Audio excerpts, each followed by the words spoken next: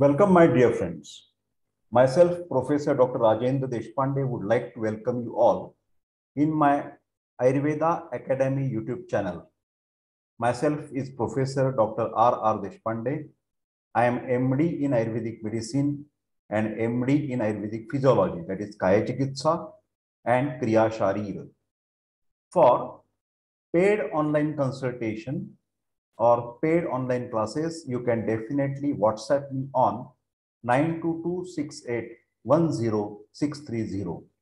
My dear friends, today's topic is one of the type of the fever, that is encephalitis. Encephalitis is a very serious disease and it needs the hospital management. Encephalitis. It may be related with the brain cells, but it may be the meningitis. So the meningitis and encephalitis should be managed into the hospital. Meningitis is more common in general medical practice. Encephalitis is comparatively rare. But for the academic purpose, now we are seeing the different types of the fevers for the subject of Kayachikitsa. Can you see? This is the lecture of Kayachikitsa. This is the subject for 4th year BAMS. So BAMS students, kindly make attention that this question can be asked for LAQ, long answer question, or it can be for SAQ, short answer question. This lecture is based on the CCIM syllabus. Paper 1, part B. Point number 1 is related with the fever, and this is expected that the students must know the different causes of the fevers and different types of the fevers. So nearly 10 to 11 short videos I am uploading as a Kayachikitsa lecture.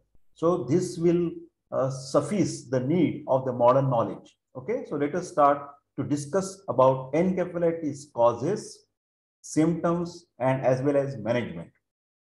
What is encephalitis? Encephalitis, can you see ITRS?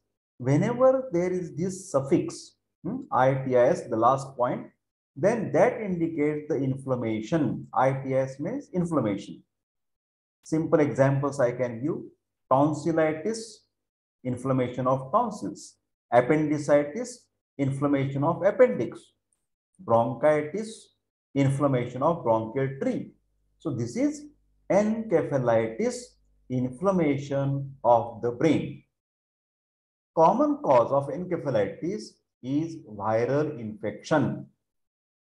In severe cases of encephalitis, this disease can be life-threatening. So very serious disease, the patient should be immediately admitted in the hospital and be treated with intravenous higher antibiotics or mannitol like substances where it can reduce the inflammation and brain tension. So what are the symptoms of encephalitis? Sometimes, very rarely, there are no symptoms or mild flu-like symptoms like headache, fever, muscular and joint pains, fatigue or weakness. The main is fever, remember. And as this is related with brain, there should be headache, common sense. So fever and headache. In meningitis also, there is a fever, high fever and headache, very severe headache. In serious cases, there may be confusion, agitation, or hallucinations. What is mean by hallucination? The patient hears the voice which is not existing. So it's like a you can just imaginary type of this feelings. Okay, convulsions may be there, loss of sensation or paralysis in certain areas of the face or body. So remember, this is a brain part. So paresis is very common. Muscular weakness, double vision, perception of foul smells such as the burned meat or rotten eggs, problems with the speech, that is slurring speech, problems with the hearing, and there may be loss of consciousness. So drowsiness, semi-conscious, deep conscious, and coma. This can occur in encephalitis. In infants and young children, there may be bulging in the fontanelles of the skull in infants. there will be nausea and vomiting, body stiffness, excessive crying, poor feeding or not waking for a feeding, and irritability will be seen in the infants. Okay. Now the causes. Commonest cause of encephalitis is viral infections. Of course, there are some cases where you will get the bacterial infections as well. But most of the time, non-infectious inflammatory conditions can cause encephalitis. Now, there are different causes and types. Primary encephalitis. This occurs when a virus or other infectious agent directly infect the brain. So the main target organ is a brain. The infection may be concentrated in one area of the brain or may be widespread areas in the brain. Primary infection may be a reaction of a virus which had been inactive, that is latent, after previous illnesses. Now, secondary or post-infectious encephalitis. There will be a faulty immune system reaction in response to an infection elsewhere in the body. Remember, elsewhere in the body. Not primary focus is not brain. Primary focus is other organ of the body. Secondary encephalitis often occurs 2 to 3 weeks after the initial infection. Rarely, secondary encephalitis occurs as a complication of live virus vaccination. Now, this is the virus, herpes simplex virus. There are two types of herpes, simplex virus, HSV. Either type can cause encephalitis, that is HSV type 1 or HSV type 2. HSV type 1 is usually responsible for cold sores or fever blisters around your mouth. Remember, HSV type 1. HSV type 2 commonly causes genital herpes. Encephalitis caused by HSV 1 is rare, but it has the potential to cause significant brain damage or very rarely death as well. Encephalitis causes, let us talk about different viruses. Epstein-Barr virus. Epstein-Barr virus cause of encephalitis, which is commonly causing the mononucleosis. Monocytes, mononucleosis. Second, varicella zoster virus, which commonly causes the chickenpox and shingles. Third, enteroviruses, which include the polio viruses. And next is Coxsackie virus, which usually cause an illness with fluid-like symptoms, eye inflammation, and abdominal pain. So these are the different types of viruses which can cause encephalitis. The Powassan virus is a well-known tick-transmitted virus which causes encephalitis in the United States, that is America and Canada. Symptoms usually appear about a week after exposure to the virus. Next, rabies virus. Infection with the rabies virus, which is usually transmitted by a bite from an infected animal, causes a rapid progression to encephalitis once symptoms begins. So these are the different viruses which can cause the encephalitis. Okay. Common childhood infections. I'm sorry. Common childhood infections which can also cause, like for example, measles, rubella, mumps, and German measles, that is rubella. These causes the secondary type of the encephalitis. So these causes are now rare because of the availability of the vaccination for these diseases. Okay. Next, risk factor. What can be the risk factors for the encephalitis? Number one, age. Some types of encephalitis are more prevalent or more severe in specific age groups. In general, young children and older adults are at a greater risk of the most types of viral encephalitis. Encephalitis from the herpes simplex virus tends to be common from the age group 20 to 40 in the human being. Next, risk factor of encephalitis: people who have already the HIV or AIDS infection, which are taking immunosuppressive drugs, or having another condition causing a compromised or weakened immune system are very much risk for the encephalitis, because their immune system is on the lower side. In the risk factor, there is also a certain, what you can say, the geographical predisposing factors. Geographical. Mosquito-borne or tick-borne viruses are common in particular geographical regions in the world. Now, next is the season of the year. Mosquito and tick-borne diseases tends to be more prevalent in the spring, summer, and early fall. Encephalitis, next problem is about complications. This complication is always depend on the age, because the causes of the infection, the severity of the initial illness, and the time from the disease onset to the treatment. So earliest treatment is the best to avoid the seriousness or fatal-like conditions. So early treatment is early diagnosis, and early treatment is a vital point for encephalitis. In most of the cases, people with relatively mild illness recover fastly within few weeks with no longer long-term complications. Now, about the complications, injury to the brain from inflammation can result in a number of problems. The most severe cases can result in deep unconsciousness or coma, and sometimes also death. Other complications, they also very much differ in severity.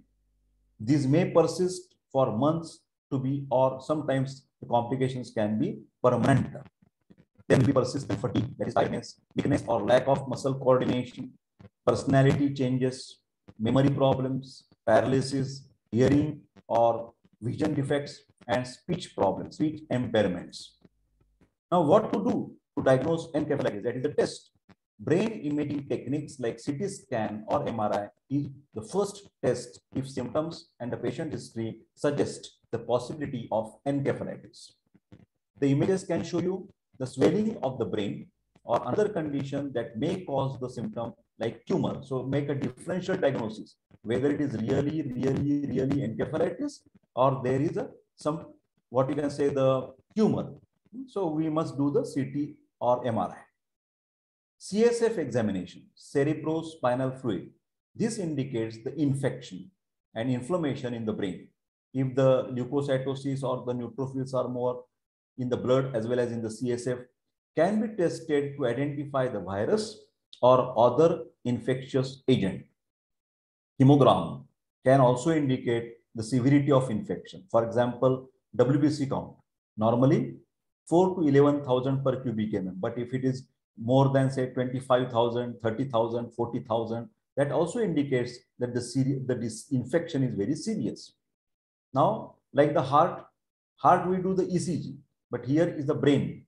So electroencephalogram that will show the abnormal patterns in the activity may consistent with a diagnosis of encephalitis, inflammation of brain. Last, very rarely brain biopsy can be done if symptoms are going bad and treatments are having no effect.